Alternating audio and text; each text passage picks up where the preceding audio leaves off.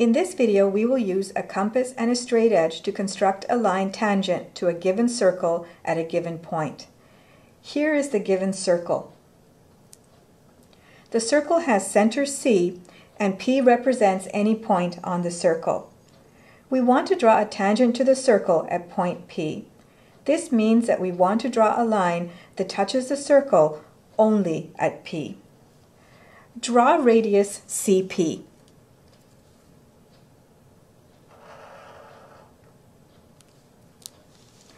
A tangent line to the circle at point P has the property that it is perpendicular to radius CP at P. So we can construct the tangent line at P by constructing a perpendicular to CP at P. To construct the perpendicular, extend CP outside the circle. Place the compass point on P and choose a convenient radius.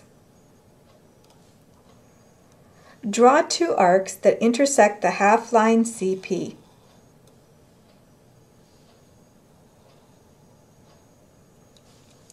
Label the points of intersection as A and B.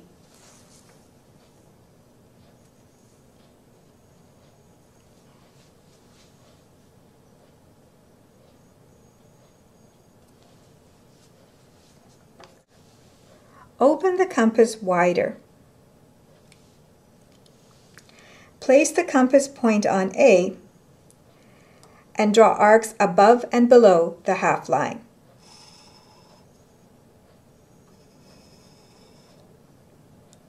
Without changing the compass width, place the compass point on B and draw arcs that intersect the previous arcs.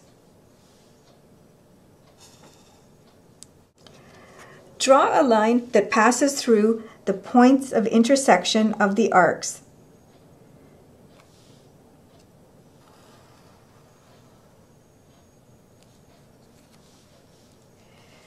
This line is perpendicular to CP at P. Hence, it is tangent to the circle at P.